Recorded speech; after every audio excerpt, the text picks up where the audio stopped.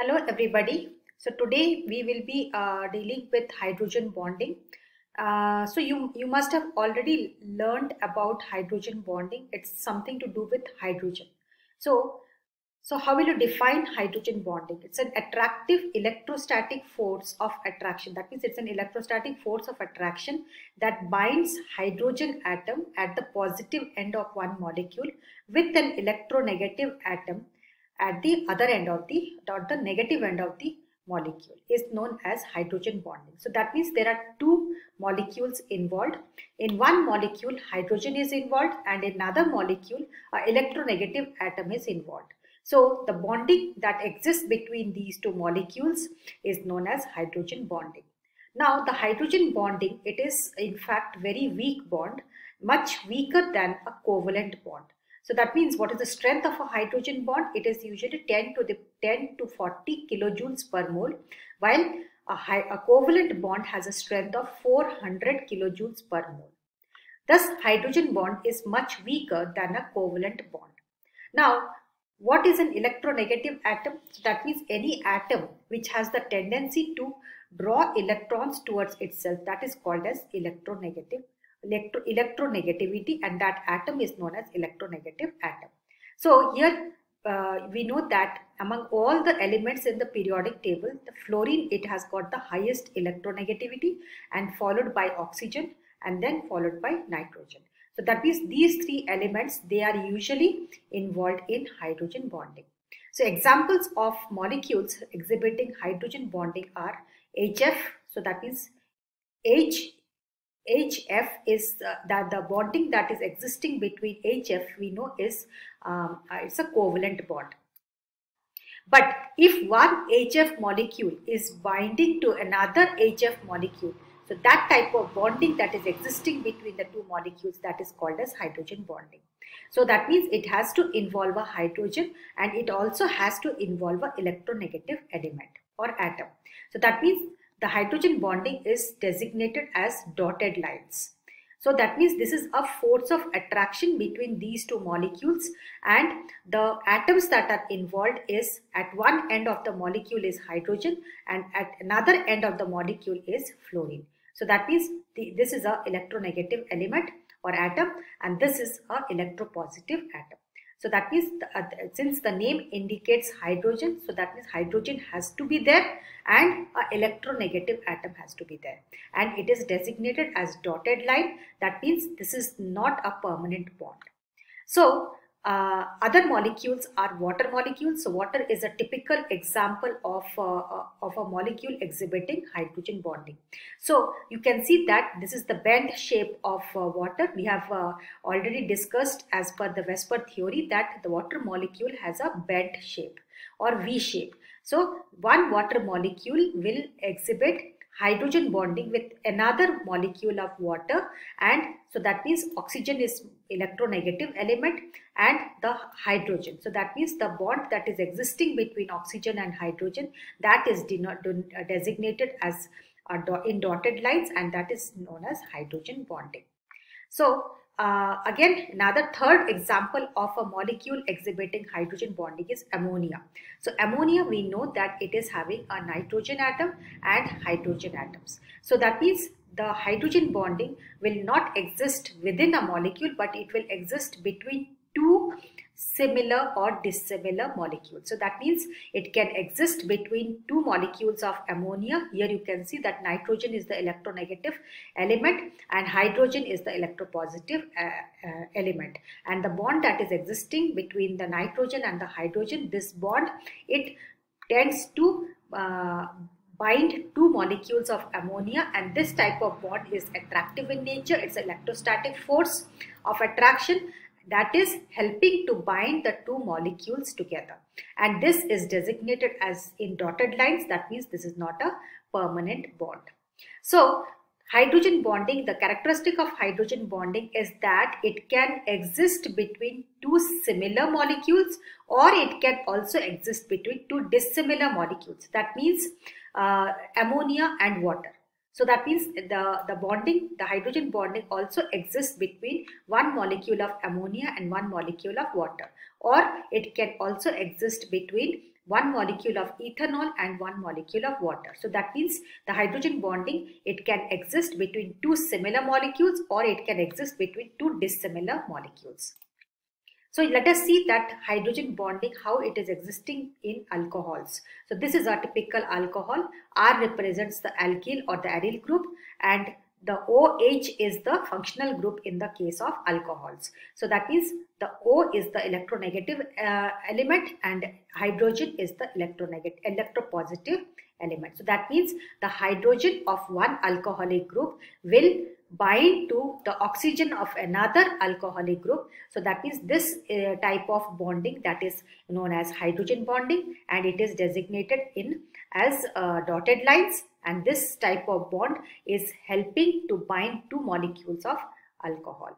Now similarly, the hydrogen bonding also exists in acids. So this is an acid, that means CH3COH, that means COOH. This is a functional group that is characteristic of all acids.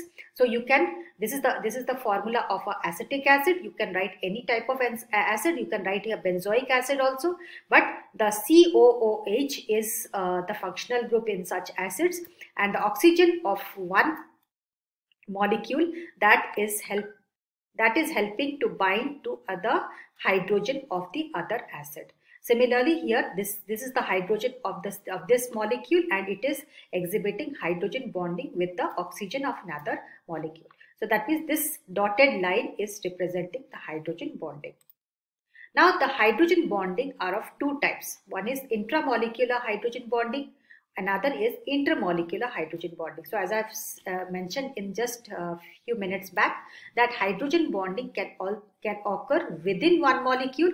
It can also occur between two like molecules or between two unlike molecules. So if the hydrogen bonding is existing in a single molecule, so that means in the previous slides, what I have told is that hydrogen bonding will exist between two similar molecules, or it can exist between two dissimilar molecules. Dissimilar molecules means one molecule of ammonia and one molecule of water. So that's a typical example of dissimilar hydrogen bonding existing between two dissimilar molecules. But if the hydrogen bonding is existing within the same molecule, then that is characteristic of intramolecular hydrogen bonding. So what is intramolecular? Here this is an example of orthonitrophenol. That means there are two functional groups in this molecule. So one is the OH group, another is the NO2 group. But the NO2 group is in the ortho position to the OH group. So that means this within the same molecule, the hydrogen bonding is existing. So that means the oxygen of the nitro group is involved in the hydrogen bonding with the hydrogen of the hydroxyl group within the same molecule. So this is one example of a molecule showing intramolecular hydrogen bonding. So now let us see the orthonitrobenzoic acid. That means there are two functional groups here. One is the COH group, another is the NO2 group attached ortho to each other. So that means the oxygen of the nitro group and the hydrogen of the COH group, they are involved in hydrogen bonding, and this type of hydrogen bonding exists within the same molecule. Now this is also a third example of a molecule showing intramolecular hydrogen bonding. So this is orthohydroxybenzaldehyde. So that means this is the CHO group and this is the OH group, and the hydrogen of the OH group and the oxygen of the CHO group are involved in hydrogen bonding. So that means here you see that orthonitrophenol. So this is one molecule that is exhibiting intramolecular hydrogen bonding. That means the characteristic of such compounds is that the two functional groups have to be ortho to each other. So that means if the functional groups are para to each other, then like the para-nitrophenol or para-nitrobenzoic acid or para-hydroxybenzaldehyde, so such molecules will not exhibit intramolecular hydrogen bonding.